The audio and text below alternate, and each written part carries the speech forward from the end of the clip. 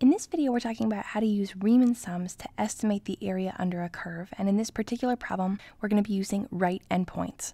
Remember that with a Riemann sum, we can use left endpoints, right endpoints, or midpoints.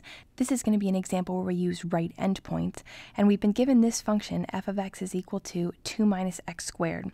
We've been asked to use a Riemann sum with right endpoints to estimate the area under this function. So if we were to graph this function, we want to find the area underneath this function or between this function and the x-axis. And we're interested in finding the area under the function over the interval x equals 0 to x equals 2, so when x is between 0 and 2. And the fact that we've been told that n equals 4 tells us that we're going to be dividing this interval, x equals 0 to x equals 2, into 4 subintervals, and those will define our rectangles. So first of all, let's back up a second and talk about what a Riemann sum actually is. A Riemann sum is just one method that we can use to approximate the area under a curve. So when we use a Riemann sum, we're getting an approximation or an estimation because we're using a finite number of rectangles to define the area underneath a curve. Later on, we're going to learn about how to take an integral, and an integral allows us to find exact area under a curve. But before we learn how to do that, we're going to learn first how to approximate the area under a curve, which we can do using Riemann sums and a few other methods. Right now, though, we're talking about Riemann sums. So let's get into what this particular function looks like so that we can get a better understanding of what we're talking about here. So if we graph this function, f of x equals 2 minus x squared, this is what it looks like, and it should make sense because we have negative x squared, which tells us we're going to have an upside down parabola, and this 2 here tells us that the parabola is going to intersect the y-axis at y equals 2. So 2 minus x squared, the curve looks like this. We're interested in the interval x equals 0 to x equals 2. So if we want to just go ahead and draw some boundary lines here, we're interested in x equals 0, which of course is along the y-axis, to x equals 2, which is at this point right here. So we're interested in the area under the curve, but inside of this box, or between the left-hand side of this box and the right-hand side of this box. We've also been told that we're dividing the interval between x equals 0 and x equals 2 into 4 subintervals because we have n equals 4 here. Well, after you draw a picture of the graph and you define the interval, your next step is always going to be to find delta x. And the way that we find delta x is with this formula here.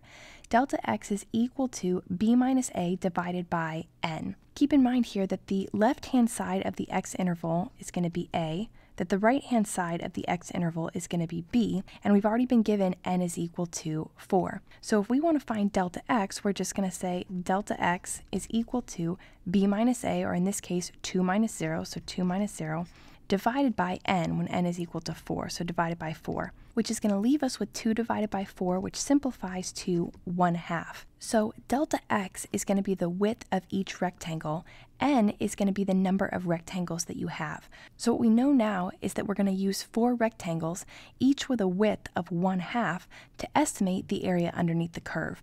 So if we go back to our picture here, we know we have the interval x equals 0 to x equals 2. If we're going to divide that interval into 4 subintervals because n is equal to 4, we could divide it in half to get it into 2 subintervals. Then we could divide those in half again to get to 4 subintervals. So now we have here subinterval 1, subinterval 2, subinterval 3, and subinterval 4, 4 subintervals.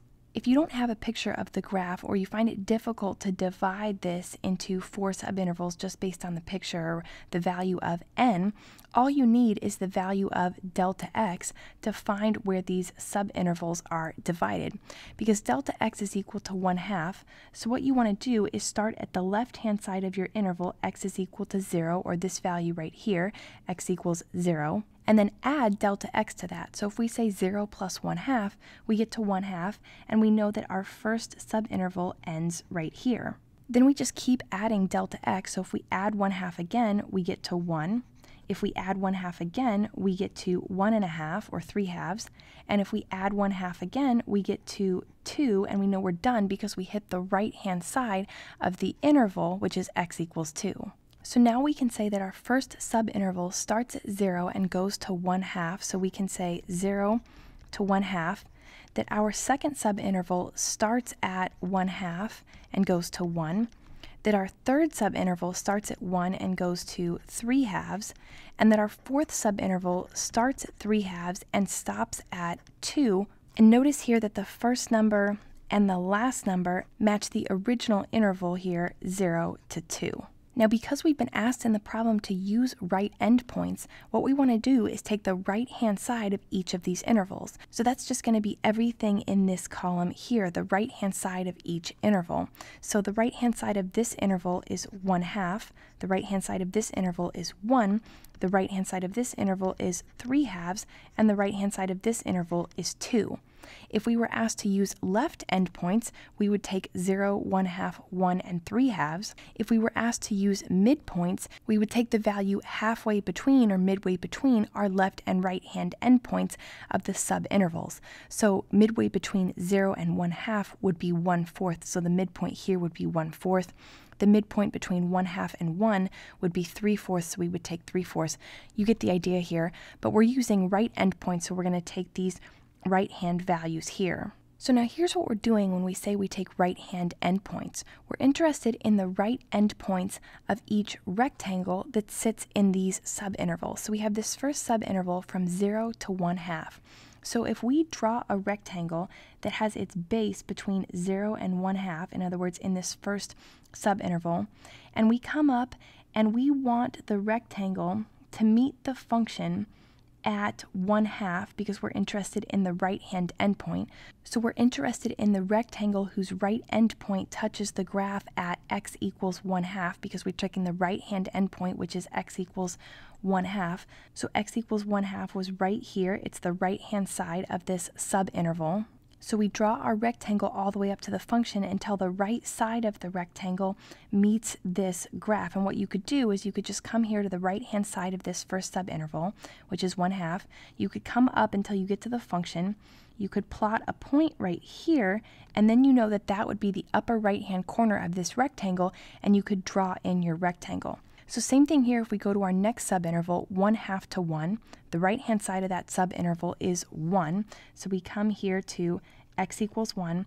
We come up to the graph until we meet it, and that's that point right there. And then what we want to do is draw a rectangle whose upper right-hand corner meets that point right there, and whose base sits in that subinterval 1/2 to 1. Now for our third subinterval, 1 to 3/2, we know the right-hand endpoint is 3/2. The right side of that subinterval is 3/2.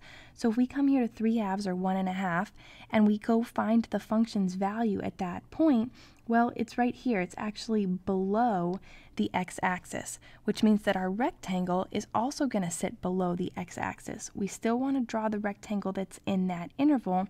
We just want to bring the corner to that point that we drew. And then for the last subinterval, we know that it ends at x equals 2. So we come over here to x equals 2. We find the function's value at x equals 2. It's all the way down here. Then we want to draw our rectangle that sits in that subinterval from 3/2 to 2 and bring that right endpoint down to the point that we just drew. Now you can see how these rectangles are going to estimate the area underneath the curve. If we were going to find exact area over this interval x equals 0 to x equals 2, we would be looking for the area bounded by the curve and this interval. So that would be this area right here. And then we would, because it's below the x-axis, we would subtract out this area right here, and that would give us exact area under the curve. But we're using rectangles to estimate the area under the curve. So instead of calculating that exact area using an integral, we're going to use these rectangles, and what we're going to do is we're going to find the area of this rectangle here and each of the other 3 rectangles. And when we find the area of each of these rectangles, we're going to add the area together to get an estimation of the area underneath the curve. So how do you find the area of a rectangle? Well, you find the area of a rectangle by multiplying length times width. Well, we already know that the width of each of these rectangles is the same. It's delta x. It's 1/2. We know that the width of each rectangle is 1/2. The height, if we use right endpoints, can be given by the value of the function at each of these 4 points, because if we find this y value right here at each of these 4 points using our right endpoints, then we can say that this is the length of the rectangle and delta x is the width of the rectangle. Multiply those two together and get the area. If we find this value right here, we can say this is the length of the rectangle, multiply that by the width of the rectangle, delta x, and we can get the area of that rectangle. So if we find the area of all 4 rectangles individually and then add them together, it'll give us an estimation for the area under the curve. So how do we do that mathematically? Well, it's actually pretty simple. All we need to do is take these right endpoints right here and we plug them into our function f of x to find the value of the function at that point. That'll give us the y value at each of those purple dots that we drew along the graph. Then we'll just multiply that value by delta x. That'll give us total area, and we'll add them together. The fancy formula for a Riemann sum is this formula right here, and it's actually maybe a little more confusing than it needs to be, but you can see here that you have r sub n, so r just stands for Riemann sum. N is the number of rectangles that you're using, or the number of subintervals that you're using. In our case, that's 4. So our Riemann sum would be r sub 4 is equal to, here we have our summation notation, or sigma. We're going to have I equals 1, and again here we have n. We know that n is equal to 4. We're using 4 rectangles. Then we have f of x sub I, which we'll talk about in a second, multiplied by delta x, or the width of each rectangle. We already know that that's 1/2, but we'll just call this delta x for now. This I notation, or this x sub I notation, basically just think about it as the interval's number. So if I is equal to 1, that would be the first interval. If I is equal to 2, that would be the second interval. I equals 3 would be the third interval, and I equals 4 would be the fourth interval, or the fourth rectangle. So when we say f of x sub I, we're saying x sub 1, 2, 3, and 4, all the way up to here n is equal to 4. And this f of x sub I notation, this is just the length of each rectangle, and delta x is the width. So you're just saying length times width to get area of each rectangle, and you say this summation here because you're adding together the area of each rectangle. So we could rewrite this like this. We could say r sub 4 is going to be equal to, we can drop the summation notation, we'll say delta x here, and we'd write it like this. To get f of x sub I, we just start by plugging in this first right endpoint. So we plug that into our original function f of x, and we get 2 minus 1/2 squared. Well, 1/2 squared is 1/4. 2 minus 1/4 is 7/4. So we get 7/4. Then we're going to add to that whatever we get when we plug in our second right endpoint. So plugging 1 into f of x, we get 1 squared is 1. 2 minus 1 is 1. Plugging in 3/2 to our original function, we get 3/2 squared, which is 9/4. 2 minus 9/4 is a negative 1/4, so we get minus 1/4. Then we plug in our last right-hand endpoint, and that's 2, and so we plug 2 in for x, we get 2 squared is 4. 2 minus 4 is a negative 2, so we say minus 2. And it makes sense that these first two values would be positive and the second two values would be negative, because if we look again at our graph, the first two rectangles are above the x-axis, the second two rectangles are below the x-axis. And basically what we're saying here is that this height right here is 7/4, we just found that the height here is 1, that the height of this rectangle is 1/4, and that the height of this rectangle is 2. Those are the values that we just found, 7/4, 1, negative 1/4, and negative 2. And we're going to multiply each of those by the width, because this is the height of each of the rectangles, this is the width of the rectangle, delta x. So when we distribute delta x across each of these, we're representing the area of all 4 rectangles. So delta x is going to be 1/2, so we get 1/2 multiplied by, let's go ahead and find a common denominator within our brackets here. So because we have 7/4 and a negative 1/4, let's make the common denominator 4. So instead of writing 1, we'll write 4/4. And instead of writing negative 2, we'll write negative 8/4. Now we can say 7/4 plus 4/4 is 11/4. Minus 1, we get 10. Minus 8, we get 2. So we end up with 2/4. Well, of course, 2/4 is just 1/2, so we get 1/2 times 1/2, and we can say r sub 4 is equal to 1/4.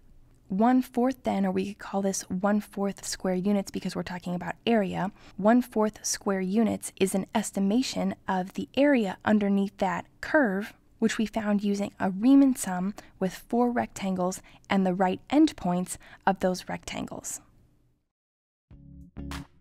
Could you use some extra help with math? Click the button to head over to calculusexpert.com. It's where I've collected and organized all of my best resources, including exclusive videos, notes, quizzes, and even formula sheets. It's the perfect resource whether you're struggling, or if you want to take your learning further, or even if you just want to save yourself some time studying. So check it out, because I know it'll help.